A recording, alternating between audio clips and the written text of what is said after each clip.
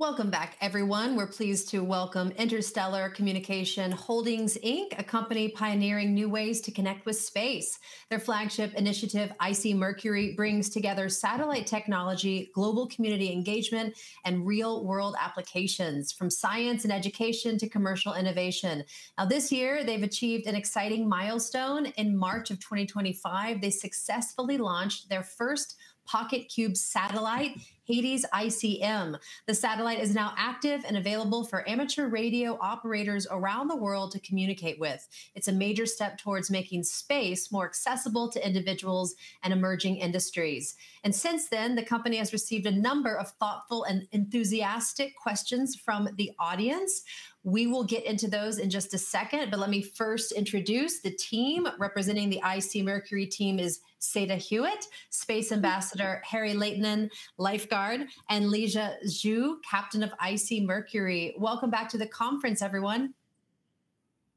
Thank you. Thank you very much, Anna. Thank you. All right, why don't you give us a little introduction and overview, and then we'll jump into some questions. Seda? So, as I said before, every time it's really nice to be here, and we are so happy that we actually receive a lot of questions. But let me give you a little bit of introduction, who we are, what we did so far. We are Interstellar Communication Holdings. We are also well known by the brand name icMercury. So we are bringing stars to the common people like you and me. We are enabling entrepreneurs and investors to tap into the potential of the universe. So how we are doing this, we are utilizing Pocketqube technology together with an application, icMercury application and software. So we are bringing everything together, creating the community, and we are giving the stars just the tip of your fingers. Perfect. So I'm sure many people are asking, can anyone buy a satellite? So can anyone buy a satellite? Well, yes, of course. And when we think about this, you know, there are a few things that we need to look at it. Yes, I mean, Pocketqubes are accessible, they're legal, and yes, anybody can buy a satellite. But we also have a few things that we would like to figure out. As you know, we have to register with the authorities, and we will be there. We will walk through you all those processes and who we can buy the satellite, what we can do with the satellite. If you are an artist, if you are in an education field, if you're an engineer, or just an individual hobbyist, you can actually use Pocketqube to utilize your dreams about the stars. Fascinating. Yes. So besides it being fascinating for someone who loves space, why would someone buy a satellite? Well, I want to jump in a little bit. As you can Sure. see, we use the cats in the picture, and we think there is a curious cat living in everyone's heart. So we are targeting to the curious hearts in our targeted customers, like amateur radio network operators. And if you are a cat owner or you are just simply being curious, you can explore the way to communicate with space through icMercury. So this cat represents our trust in our customers. So since we share this curiosity in common, we think there is a very broad market. Perfect. And so what does it look like? How do I get it? Do I get to touch it? Do I get to see it? How does it work? So when you buy a satellite, you'll receive a module. It was a handbook, and the handbook will show you different stages, what you can engage and learn in the journey to space. And we're going to help you to schedule the launch and customize your boot and team up with science projects and help you to go through the licensing process. And we will arrange the launching ceremony. So that's what people expect to get. It's a lot of new information, a different perspective of life. And we had a great experience going through this process, and we love to share the joy with the rest of the audience. Great. Can you show me an example? Seda? Yeah, of course. I mean, if you would like to see what a Pocketqube looks like, this is our Pocketqube, Hades ICM, that we launched on March 15th in 2025, just this year. And this is what a Pocketqube looks like. And when you see I'm sure there are some technical people, but we would like to add some information about it's just 1.5p Pocketqube. It's like 400 grams, and it has all the communication channels. It's a little Pocketqube, but it does a lot. And as you see, there's an FM and FS key repeater in it.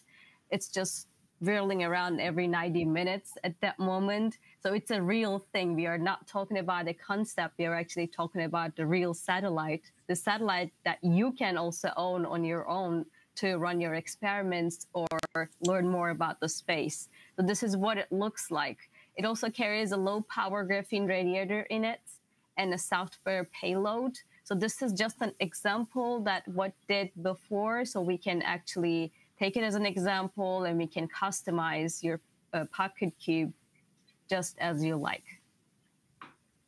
Perfect. Harri is in cybersecurity. Harri, would you like to add something to the build? Cybersecurity is a big part of this game. This our application. We have a clear target to make very secure process all in our Earth place after this connection. Is big part of inside technology already. Perfect. And so let's talk about what happens after you launch it into space. What's next? Actually, this when it's launched, this once your satellite is in orbit, it follows a predictable path. You can track its orbit and know exactly when it will be overhead. When it's passed, you can receive signals or even send commands or message. Depends on your setup. It is not real-time, 24/7 access, but it's scheduled, reliable connect. You can receive telemetry, test communication, or engage with your payload. And when it comes to preparing, what do I need to do to prepare?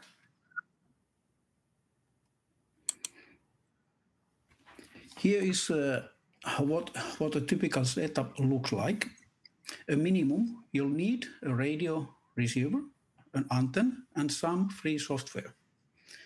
If you want to transmit signal back to the satellite, for example, to test APRS message or activate or payload, you'll need an amateur radio license.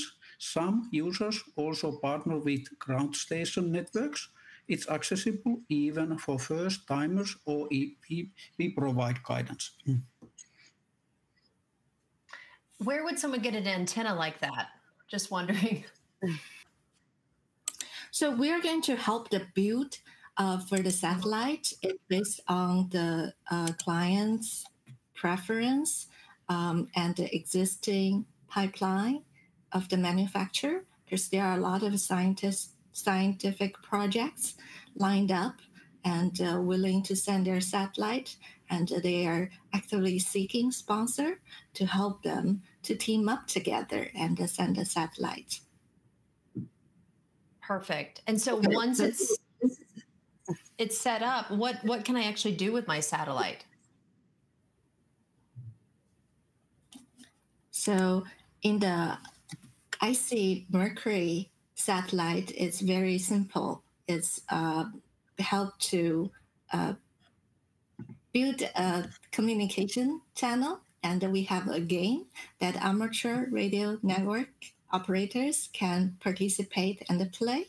So in the future, there will be more and more applications like the existing applications we team up, such as LifeShip, who send art to the moon and to outer space, and Android, and also Forest of Fire, who can utilize satellites to create artificial nose and prevent fire.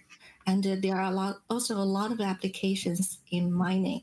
So what you can do is to explore a new world you may not be exposed to in the past. A lot of possibilities. You have to own it to know all about it. Fascinating. Are there any risks involved? Well, maybe I can reply that. Well, we are talking about a very small device. So if we were talking about space debris or anything like that, there is no risk about it. But since it's a very small satellite, of course, it has a lifespan. We are expecting around 3 to 4 years lifespan. And after that, when it finishes its lifespan, it doesn't harm anyone else. It doesn't harm to our galaxy. It's just dissolved on its own. It just goes down from the atmosphere. So when you look from that perspective, there is no technical or no direct risk. When we were talking about the big satellites, as you know, there were a lot of direct risk.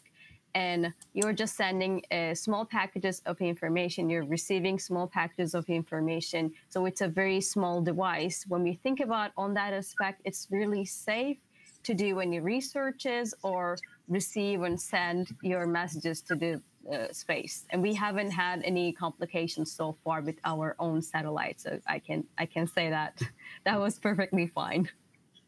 I want to add one point.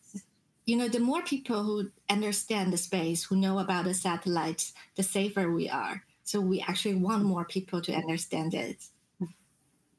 Absolutely. Well, thank you for this. It's really nice to have these questions answered. We do have more questions for you from our viewers, but we'll send them to you so you can answer them directly. But it's always a pleasure and always mind-blowing when I do talk to you guys about what you're providing for us here on Earth. So thank you so much. For anyone interested, that's icMercury and Interstellar Communication Holdings. Thank you all, and I hope to see you all very soon. Thank you very much. Thank you, Anna. Bye. All right, everyone, we'll be right back.